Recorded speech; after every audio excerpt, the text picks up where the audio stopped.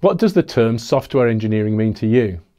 For many people, it means either a rigid, overbearing, bureaucratic approach to software, or it simply means programming. I think that both of these are wrong. In other disciplines, engineering means the stuff that works, and is nearly always rooted in a deeply pragmatic, scientifically rational view of the world. So, if your approach is overly bureaucratic and doesn't allow you to build better software faster, then it surely doesn't qualify as engineering. Defining software engineering as only programming is rather like defining aerospace engineering as only welding. Only writing code is not enough if we ignore requirements, design, testing, deployment, monitoring change in production, and everything else that's involved in delivering useful products and services to people. Then whatever that is, it's certainly not software engineering either. So, what is software engineering and why does it matter?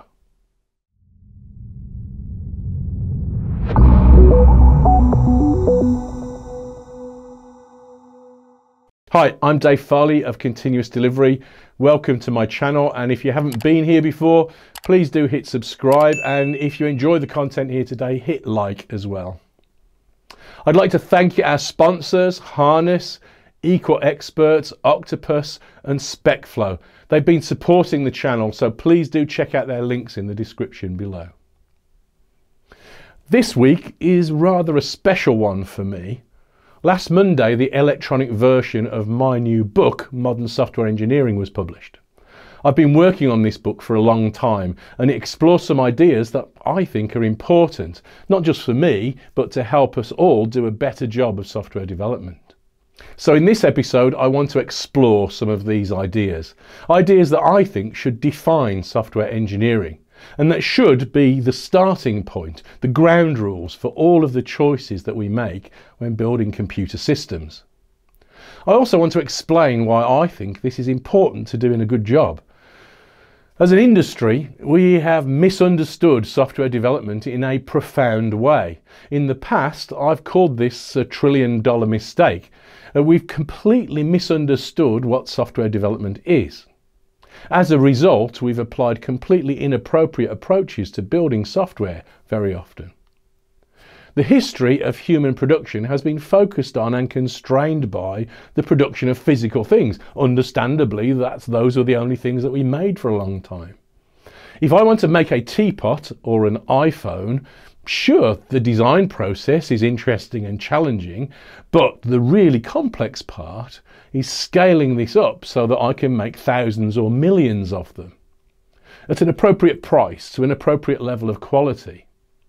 As products of industrialized civilizations, we see this as so normal that it's often difficult to see past it, even when it isn't true. And for software, it isn't true. Software is unique in that for us, we don't have a production problem, ever. Unless we're doing something really dumb, that is. For us, production means cloning the sequence of bytes that represent our system. And we can do that perfectly, and this cloning is so cheap that it's essentially for free, however big or complex our system may be. The fact that our output is a sequence of bytes is a profound difference that has several interesting, unique consequences. If production is free, it means that the difficult part of our job is the design, and only the design. Ours is an intensively creative discipline, and we don't often think of it like that. This attribute has been passed on now to other digital things. Technically, if not always legally, we can copy any digital information, books, songs, movies, photos, anything for free, as long as it's digital. That ability comes from computers and their software, and before their invention was pretty much unthinkable. This has some fascinating consequences. It means that ours is fundamentally, primarily, a discipline of exploration and discovery. If it costs nothing to copy the product of our work, then we'd be really dumb to ever do exactly the same thing twice, because we could have it for free. So once we've learned what the problem is and how to solve it, and how to use the tech that we chose to solve it appropriately, then we're essentially done. We don't need to do that again, ever. because to do so would be a waste of time, effort and money. We may want to revisit it and change it as we learn more about the problem, but we'll come on to that. We may choose to repeat things for fun or to reinforce our learning. But for commercial reasons, if we want to do the same thing again, we clone those bytes. In fact, we even organise our designs to be flexible, to be used in different contexts using this ability. After all, what is an operating system other than a collection of services that we all rely on? In the early days of computing, nearly every programmer wrote their own version of many of these services. So, if production is never our problem, then our real focus is one of exploration and discovery. Then to become good at it, we need to become experts at learning. What does becoming an expert at learning mean? Well, we have a very good guide for that. It's called science. Science is all about learning and discovery. So we software engineers should take lessons from science and adapt them and apply them to our discipline. Now, when I say this, I think it's easy to misunderstand what I mean. Science and engineering are not the same, but they are deeply related. Engineering is more practical, more pragmatic than science. I think that there are 5 things that characterize a focus on learning for us. The first 2 are iteration and feedback.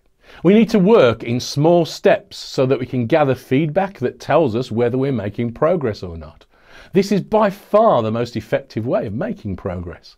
If we set ourselves some target that we'd like to achieve and then work iteratively, gathering feedback that tells us after each small step whether we are closer to or further from our target, then we can make progress, even if we pick the direction for each step at random. We gather feedback and apply some kind of fitness function to check to see whether we're closer or further from our target. And we discard our change if we're further or work on the next small step if we're closer. I'm not suggesting that we should pick a direction at random, but even if we did, it would still work. Iteration and feedback are fundamental to learning. In fact, learning is really impossible without them. The next in my list of ideas for optimizing for learning is to work incrementally. One of the biggest philosophical leaps at the heart of science is that we always assume that we're wrong. Non-scientists sometimes doubt this, but it's deeply ingrained in the culture of scientific thinking. Science doesn't talk about laws anymore, for example, only theories, because a theory can always be wrong. Engineers are the same. Look at what SpaceX are currently doing, building their Starship to take people to live on Mars. They do the calculations, run their simulations, and then they build their best guess. But part of how they do that is to allow themselves the freedom to be wrong. They make progress incrementally, step by step, limiting the radius of their wrong decisions. And then they design their systems in ways that make it possible to change them when they do make a mistake. Working incrementally means that we don't create complex systems in one giant leap of genius. We create them in many, many small steps, each one a chance to explore and learn. What this means in practice, in software, is that we need to work in ways that allow us to make mistakes. If we're wrong, it should be relatively easy to take a step back and to try something else. This philosophy has a deep impact on how we design things, but fundamentally it begins with us assuming that our guesses are probably wrong, rather than assuming that our job is to think of some perfect solution from the start. We design and code the best next step that we can think of, but in a way that we can correct it when it's wrong. This leads us to the next idea in my list, working experimentally. If we're working in small steps, gathering information on these steps to see if we're making progress and building our systems incrementally bit by bit, then it's a small step to working experimentally. Experiments in software take many different forms. Each test we write can be thought of as a mini experiment, and if we do that, we tend to write better tests. But we can go further. Each change that we put into production is also an experiment, or it can be. If we observe the problem to understand it, form a model of what's going on, create a hypothesis, make a prediction from that model and then test it, that's an experiment, and also probably the best possible way to improve your products and code. The real additions that working experimentally bring are making a prediction of the outcome and controlling the variables in our experiments so that we can understand the results. Making a prediction tells us the most effective things to test. It also crucially forces us to stop and think more clearly about what it is that we're doing. Controlling the variables is at the heart of working experimentally. It's the difference between a good experiment and a bad one. Version control, continuous delivery, and infrastructure as code are all deeply grounded in attempting to control the variables. But the scope of our tests and properties like the modularity of our designs are also doing the same thing. The last in my list for learning is empiricism. In engineering, our models don't need to be perfect. They only need to be good enough. If I'm building a website for my mum's cake shop, I probably don't need to evaluate it with the same level of precision as if I'm building software for a pacemaker or a flight control system. But I still need to work iteratively, gather feedback, explore the problem with experiments and evolve the system incrementally over time. The world will always surprise us, so we need to build our systems, even for cake shops, so that the surprises won't kill us. And when we learn something new from a surprise, we should be able to react to that learning and enhance our system incrementally as a result. Modern aeroplanes are ridiculously safe, but that safety grew incrementally over a century of empirical learning. Disasters taught us how to do better. We should defend our ability to do the same in software. If you organise all of your work to be iterative, feedback-driven, incremental, experimental and empirical, you will be doing a better job than if you don't, whatever it is that you're doing. In addition to being a problem of learning and discovery, though, software development is also about dealing with extremely complex systems.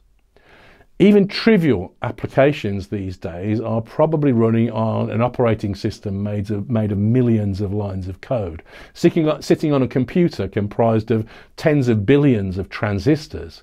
And if your code runs in the cloud, it's part of the most complex human creation on the planet.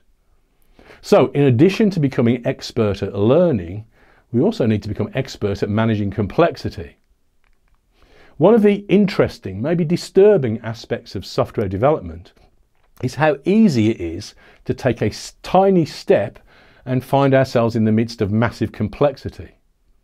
If you create a branch or start a new thread or decide to run part of your system on a second computer, these things dramatically increase the complexity, or at least they could. So software is fragile in strange ways. I have another 5 ideas that allow us to manage the complexity of our systems. They are modularity, cohesion, separation of concerns, abstraction and coupling. These 5 ideas are deeply linked to each other and to the 5 ideas that help us to learn. Fundamentally, all 5 of these tools for managing complexity are focused on one thing, giving us the freedom to compartmentalize our systems.